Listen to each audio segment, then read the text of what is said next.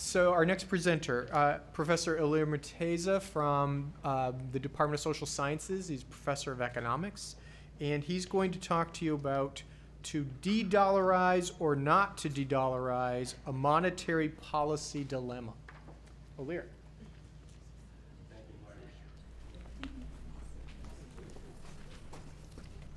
Thank you.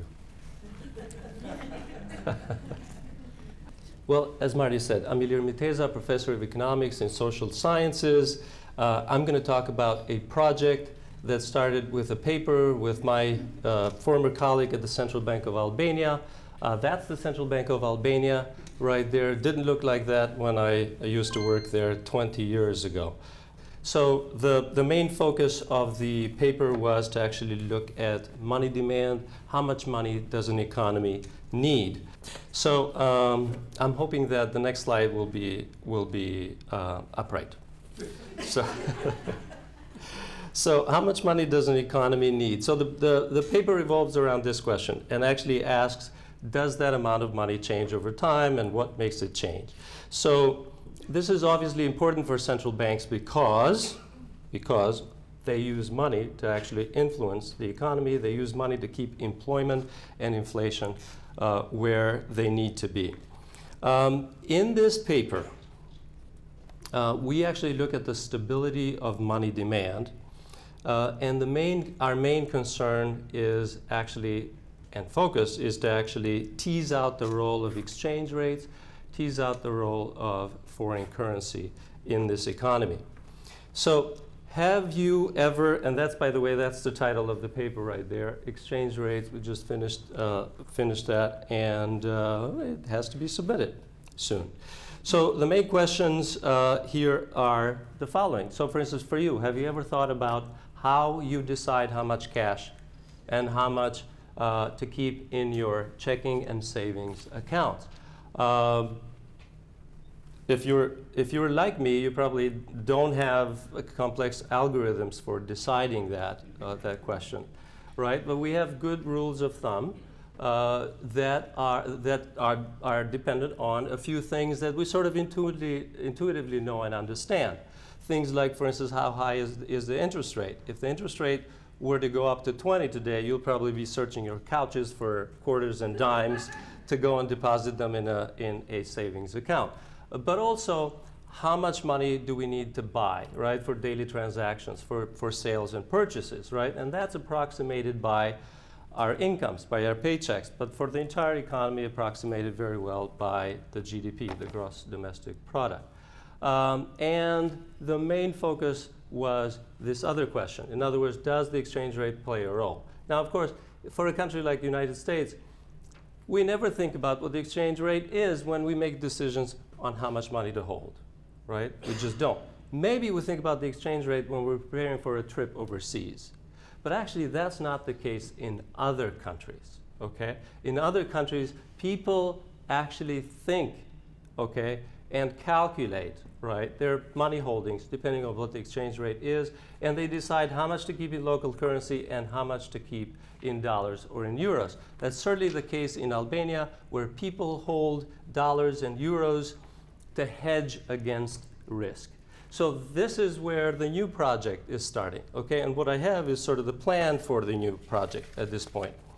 And so that includes the dollarization of the economy, which actually the central bank has made into a priority. The Central Bank of Albania has made into a priority for this coming year.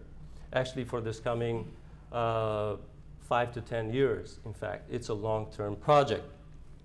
So dollarization, what is it? Let's talk briefly about that. A dollarized economy is an economy that has excessive reliance on foreign currency.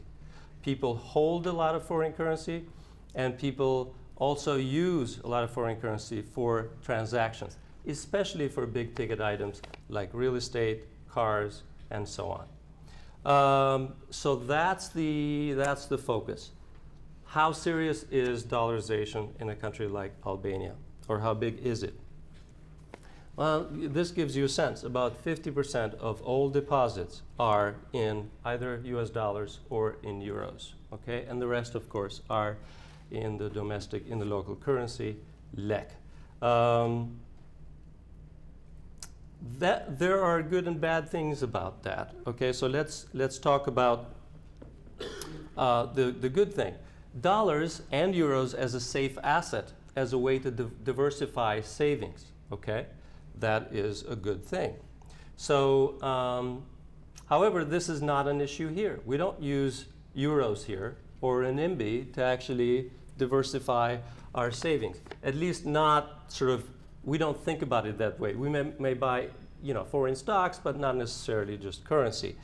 This, however, becomes a problem for monetary policy. And why is that? Because the less local currency there is in an economy, the less traction they have. The less influence they have on the unemployment, on inflation, on the things that they want to move up or down, as the case may be. That's the policy dilemma. Do they de-dollarize or do they not? Right? Do they force people to actually hold less dollars and euros, or do they leave this alone? So, talking briefly about each of those two sides of that policy seesaw. One, de-dollarizing. Okay? There are ways to actually force and make it more inconvenient, more expensive for people to hold foreign currency. They could do that. And the problem is that that could force more people into other assets, like real estate, for instance. Okay? That could cause a housing bubble. What's the other alternative? Is to actually leave this alone and to live with a less effective monetary policy, which could actually put the central bank's existence at risk. Okay? It would sort of render them ineffective and really redundant. Okay?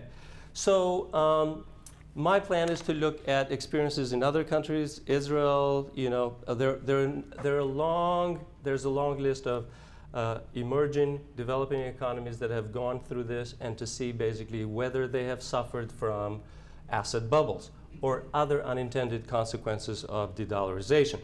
What are some policy alternatives, depending on how this thing goes and what I find?